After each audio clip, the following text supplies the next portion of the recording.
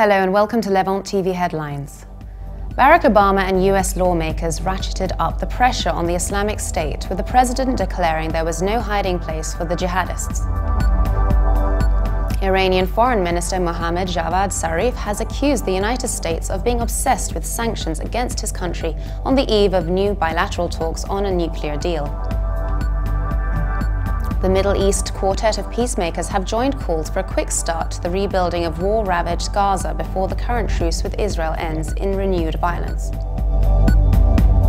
The United Nations envoy to Yemen, Jamal Ben-Omar, landed in the rebel stronghold of Sa'ad for talks with leader Abdul Malik al-Houthi in a fresh effort to end the country's latest political crisis. A media rights group has urged Qatar to revoke sections of a new cybercrime law, saying they threaten freedom of expression in the Gulf state. Now let's take a look at the top headlines in today's newspapers in the Middle East. Starting with the UAE, the Khalij Times reports that General Sheikh Mohammed bin Zayed Al Nahyan, Crown Prince of Abu Dhabi, said Egypt is the region's strategic linchpin and a safety valve for Arab countries and their peoples.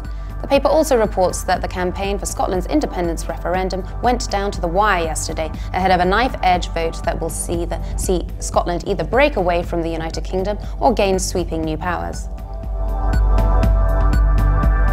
From Lebanon, the Daily Star reports that Interior Minister Nouad Machnouk says Lebanon will fight terrorism without having to coordinate with the newly established international coalition to fight ISIS. The paper also reports that Kuwait has arrested several suspected members of ISIS and is monitoring dozens more under its commitment to the US-led international coalition against the jihadists. And the Egypt Independent reports that Qatar-based Muslim Brotherhood figures have assured that their departure from the kingdom came upon agreement with the Qatari authorities without pressure, after reports claimed that the Islamist figures supporting toppled President Mohamed Morsi were asked to leave the country.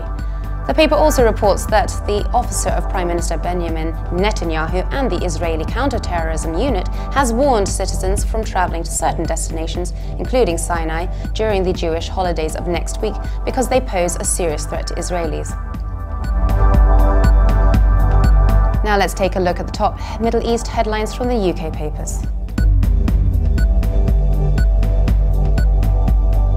The Independent leads its Middle East news, reporting that Muslim leaders and British imams have come together, signing a letter urging the release of aid worker Alan Henning.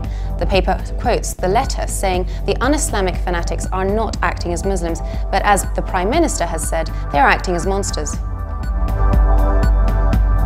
The Guardian reports that security officials say Shia rebels have reached a suburb of Yemen's capital, Sana'a, where they are fighting Sunni militias and besieging a university run by one of the nation's best-known Sunni radicals.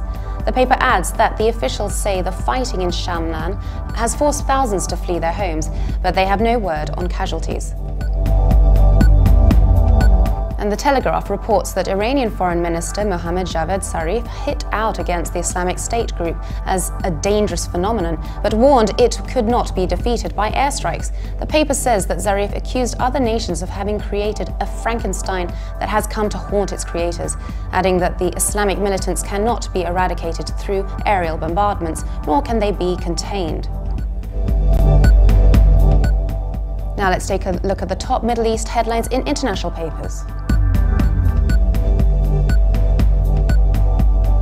From Germany, the Deutsche Welle leads its Middle East section with an interview with Egyptian filmmaker and activist Omar Hamilton. The paper says Hamilton believes that though prominent Egyptian blogger Alai Abdel Fattah has been released on bail, freedom of expression in Egypt is at an all-time low. And finally, the International New York Times reports that the United States general who beat back Islamic extremists in Iraq in 2007 has suggested that the battle against Islamic State jihadis would only succeed with the use of ground forces. The paper says General Ray Odierno was careful not to specify that those ground troops had to be American, but he made clear that success would be dependent on the presence of forces from all of Iraq's sectarian groups. And for more updates, please visit levant.tv. Thanks for watching. Be sure to join us again tomorrow. Bye for now.